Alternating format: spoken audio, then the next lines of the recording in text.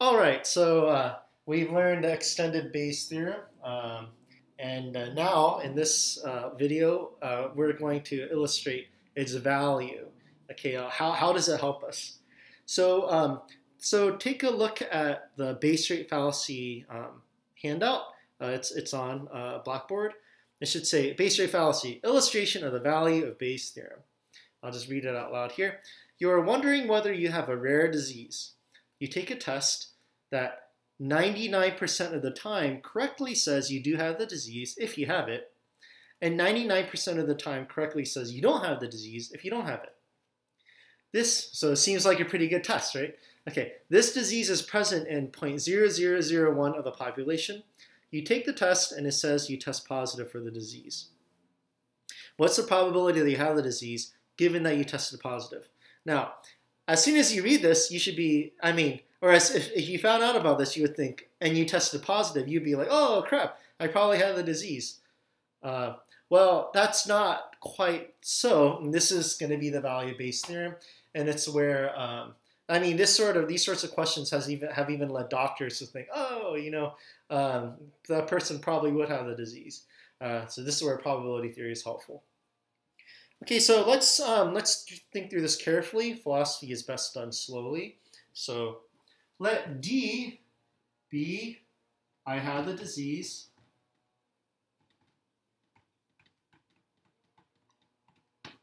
and then let T be I tested positive. All right. Now, what we want to know here is, what's the probability that you have the disease given that you tested positive?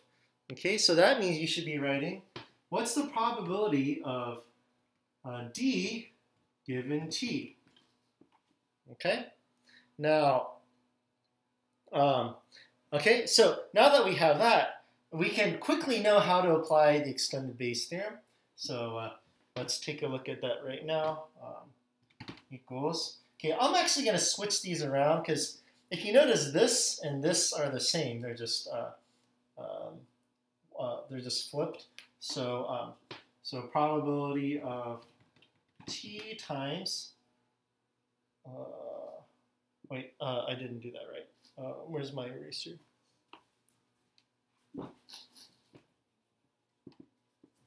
Okay, probability of D times the probability of T given D over, now I can use the, apply the law of total probability to probability of T. So normally you could just have, in other cases of Bayes theorem, you could just have this at the bottom, but we're going to want to apply the law of total probability to it. So we're going to have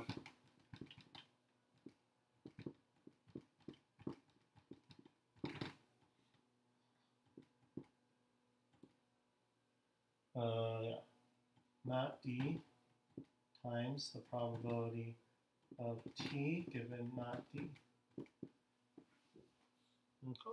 Yeah, I got that right. Okay, so how are we going to do this? So let's start filling in the blanks. So first thing you want to look at is some of the numbers we have in this problem.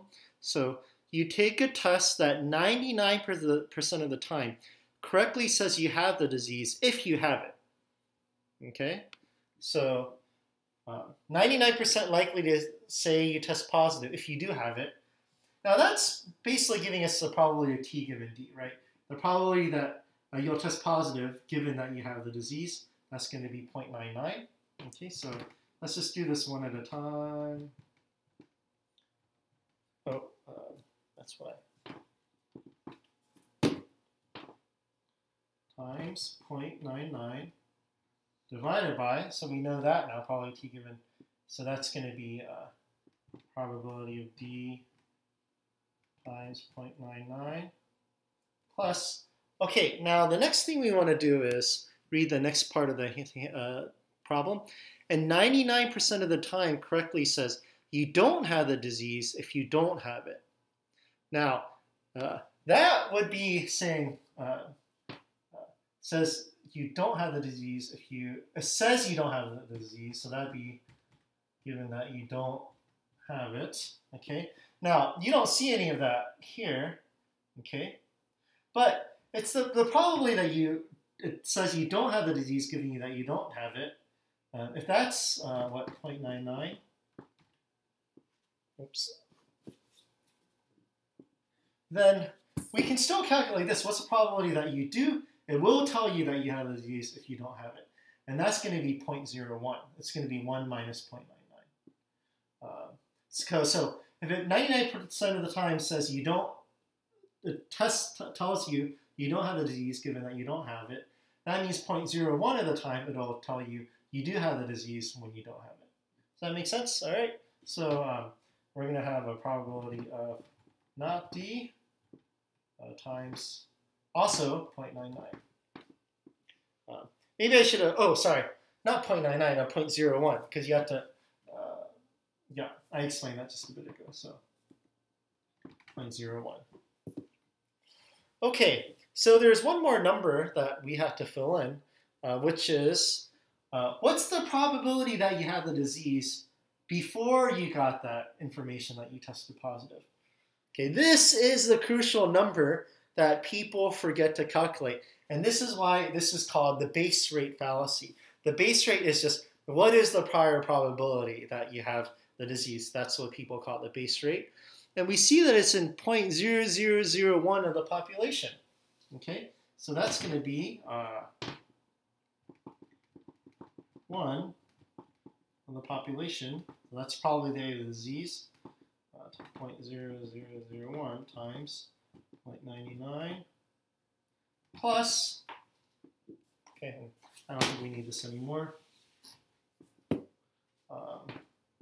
Okay, now, given that the probability that you have the disease is 0.0001, what's the probability that you don't have the disease? Oh, that's going to be 0.9999, right? Okay, did I get that right? Yes, I did.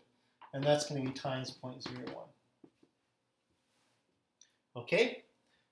Now, this year, I mean, you're going to have to put in the calculator, but after you put in the calculator, I did it. After you did put in the calculator, I did it ahead of time, and the answer is going to be 0.0098039. Okay.